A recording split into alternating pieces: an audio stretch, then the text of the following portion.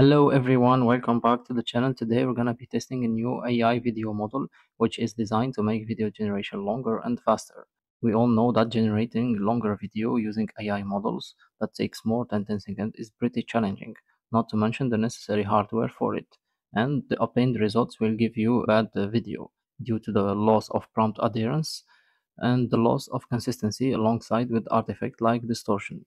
This is why Framepack comes in. It is built on Honey-1 model. It uses a constant linked context compression to create a start and end of the video. Then it can go to the middle to create the consistent video. It also solves drifting by using directional sampling to keep it consistent and sharp. Framepack system decides which frame are most important to give them more attention, which grants you a good and stunning result. So if you head over to this website, you can see the name of the two authors behind this Framepack technology, and you can see here that Framepack can diffuse thousands of frames at full FPS 13 with 30 billion models using only 6 GB of laptop GPU memory. And here you can see the architecture behind this Framepack, which will compile all the frames focusing on the start frame and the end frame. Then it can go to the middle to create the consistent video. And if you scroll down a little bit, you can see here a part when it talks about the anti-drifting sampling. And here, for people that don't know what is drifting, it refers to the quality degradation as the video becomes longer. That's why it is very difficult to create a longer video using AI models. But here, with this model, we can obtain a longer video model in a short amount of time and also with low GPU memory. And here you have the example of those videos. You can clearly see that based on this input image that we can manage to create a longer video with consistency and also good quality. So today I will show you how you can install this using Comfyui, and I will try to guide you step by step using my custom workflow in order for you to do the same. So let's dive into tutorial. Okay, the installation step for this Framepack is very easy. All you need to do is to go to this Hugging Face link and make sure to download this Framepack FP8 version. It is weighted 16 GB. Once it is done, just use this second link provided by Elias Seviel, which allows you to install the necessary nodes in order to use that model. All you need to do is to copy the code here, go to your custom workflow document folder, then type in here CMD. Once you have this window opened, make sure to type in git clone and paste the link here. Click enter and it will start installing everything. Once it is done, go to this Framepack wrapper, do the same thing by tapping cmd, and here we're gonna type in pip install -r requirements.txt. This way we're gonna install all the necessary requirements for these nodes. Once it is done, make sure to update your Comfyui and restart it. And before open up your Comfyui, once your model is downloaded, go to Comfyui root folder, search for model folder, then here you will search for unit. Make sure to enter and paste your model here. Once you have everything for Framepack models and nodes, you also need to install this MX toolkits, which will allow you to use my workflow more easily. And this toolkits allows you to integrate a slider, which are very useful tools for this workflow. All you need to do is copy the code, go to your custom nodes, type in cmd, type in git clone, paste your link here, click enter. Then all you have to do is start Comfyui and just make sure to drop and drag my workflow here. Once you open up my workflow, you will end up with this interface where we have different main groups, starting with models, load media, text parameters, simplers, video save, start and end images, start and end prompt, and also the upscaling group. And I will try to explain you every group step by step. Here, if you zoom in, we have the models and VAE. All you need to do is select your Framepack that we downloaded earlier, select the base precision and the quantization technique. This attention mode is set to SDPA, and if you have the Sage attention or Flash attention installed, you can select those one. For the VAE load, gonna use it the Honey-1 video VAE provided by Kijai. since this model is built on the Honey-1 model's architecture. You will also need this load clip vision in order to encode your images. For the text prompt models, we have here our dual clip loader, where we will using the llama and the clip L for Honey-1 video. And finally here we have our load upscaling model. You can choose any model that you like. The second group is the load media. This Framepack notes allows you to use stored image as a reference for creating your video using the text, or you can also create a video based on start and end image.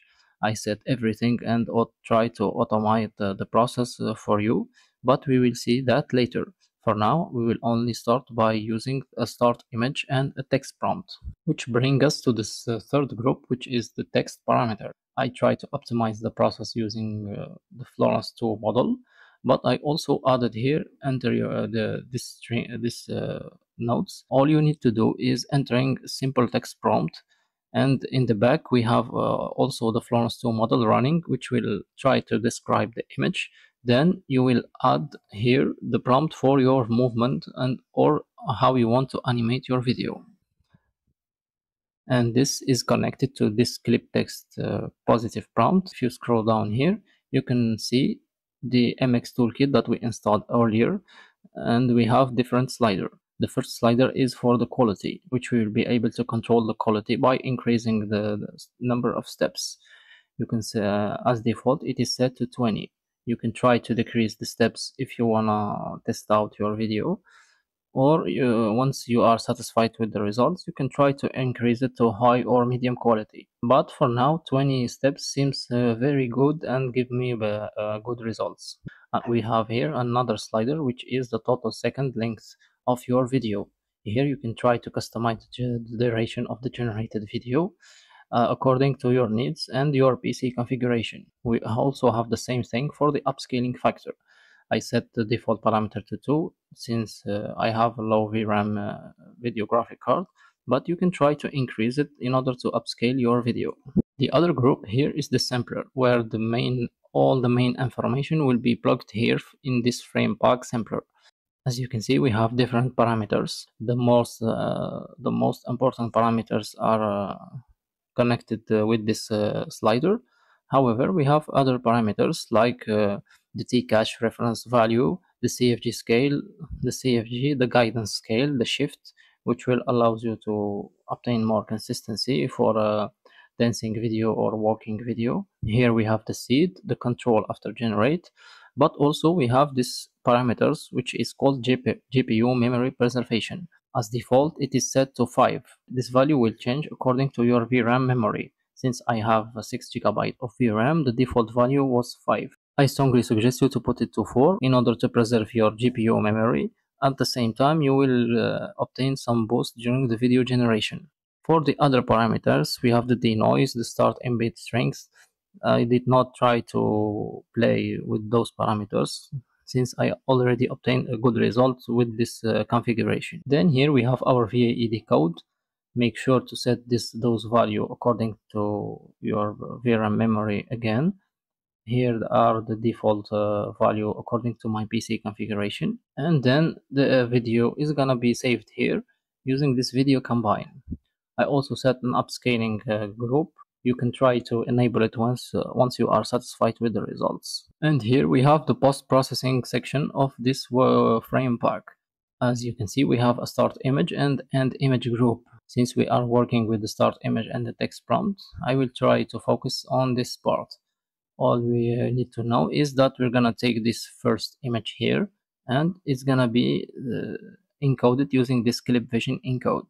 Once it is encoded, it's gonna take into consideration the resolution of that image in order to create a video here, and all the information are gonna be implemented in this Framepack sampler using the start latent.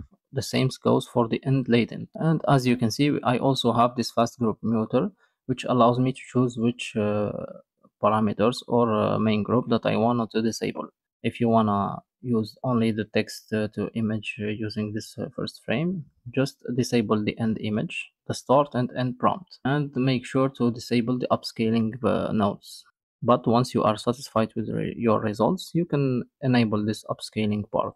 Okay, the last group that we have here is this start and end prompt. As you can see here, it is only one node visible, but I managed to combine two different Florence models in order to describe the first image and the second image.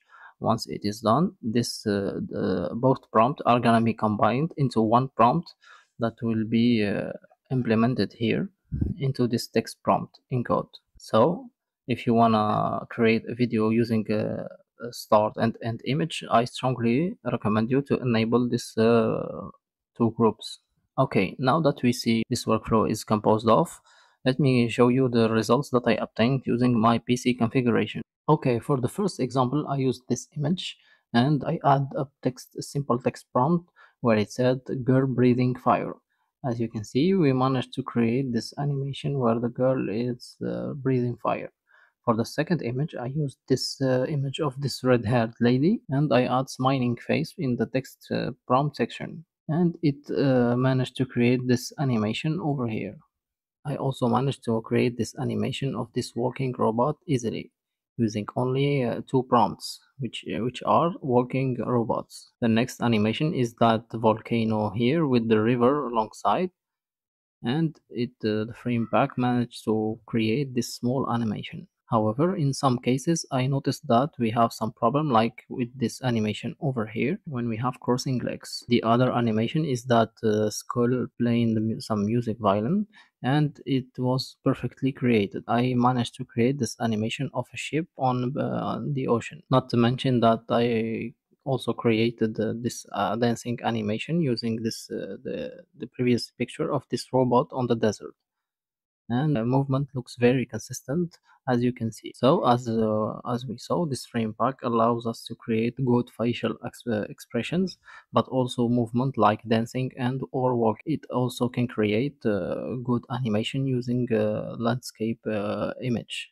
I also tried this start and end prompt, and the best way to do it is enable all the groups that are provided in the workflow. Then all you have to do is select your images, then click to prompt. The obtained results looks very good, where you can see that this hand is very consistent, and then the animation perfectly jumped to the second image where we have this hands holding the cigarettes. Okay, so that's it for today's tutorial. Thank you for watching my tutorial. If you like this video, please push the like button for me. Subscribe to my channel, leave me some comments down below, and don't forget to watch my other video tutorial. Thank you.